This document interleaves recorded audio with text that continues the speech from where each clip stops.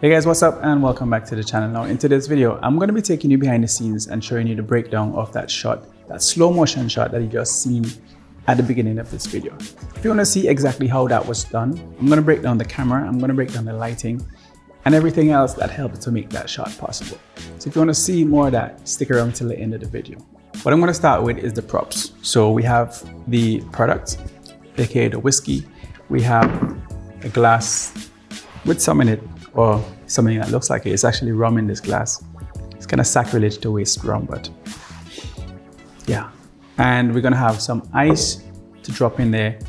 What else we have? We've got the surface, we've got the table, which is this bit of plywood that I'm using to create a more of a natural effect, a more of a darker wood tone for this shot right here. And next up is the lighting. And lighting is very crucial with respect to high-speed filming, and we're filming at 1,000 frames per second today. So we have these very bright LED panels just here. We've got two, one on either side. If you want to see more about these lights, they're DIY lights that I made myself. You can see more on the channel there. Just have a look at that video. What else we got? We got this backlight in the background here. Let's bring it up. This is the Aperture 300D with a Fresnel 2X and orange gel at the front here. So that is the backlight, and that's gonna just, just give it a rim light backlight, the liquid and the bottle from behind without actually seeing it in the shot.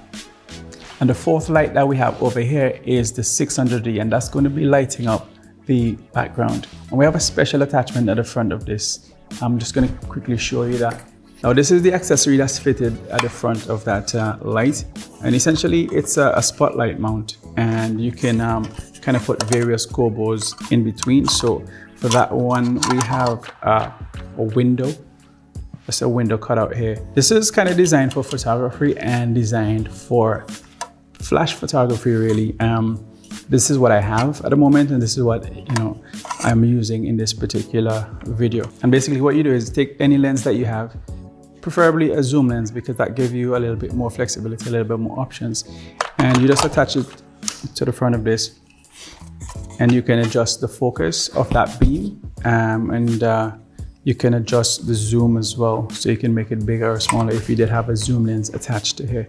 Now my only problem or my only concern with using a lens at the front of this particular one, because it wasn't really designed for video and continuous light, is the fact that this gets really hot, and the light output coming from this is quite hot. So you don't really want to destroy your lens by attaching it to the front of a very hot thing. But like I said, this is what I'm using in the interim until I get a proper aperture spotlight mount. The next up is the pneumatics, and we're going to be using this pneumatic gripper right here, this air activated gripper, to release the ice into the glass, and that's just by commanding it with a switch. And I've got my apprentice here today. There he is. So Mason's going to be helping me out with this part today, and it's just a matter of operating the switch, and it opens and closes the drawer. So do you want to give that a little go?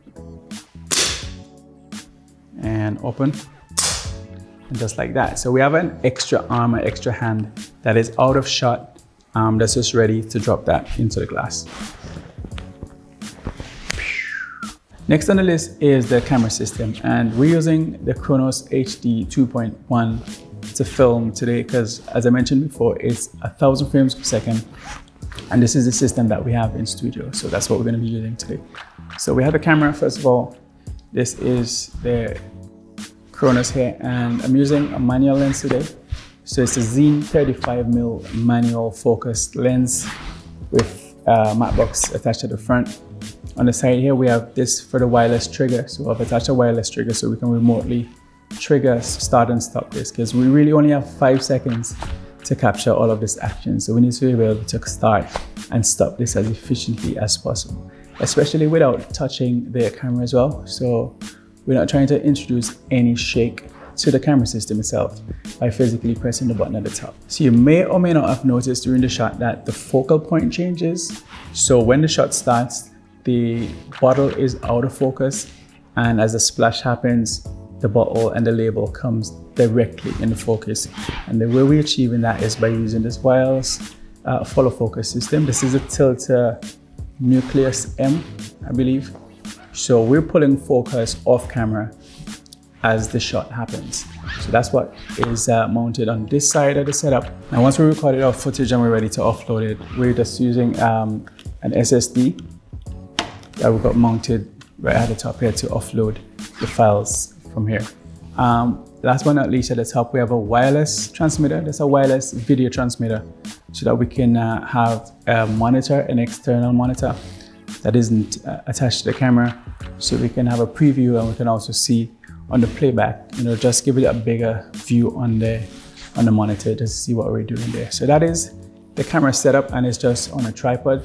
So this is the monitor that I've mentioned before. It's getting a wireless signal from that transmitter on the camera, and we're displaying the results on here. So we can have a look. We can have a look at the preview. We can have a look at the playback, just to make sure that, you know, we're seeing what we're seeing is what we're getting. We can make any tweaks and adjustment based on an image from a bigger screen. That's the whole idea.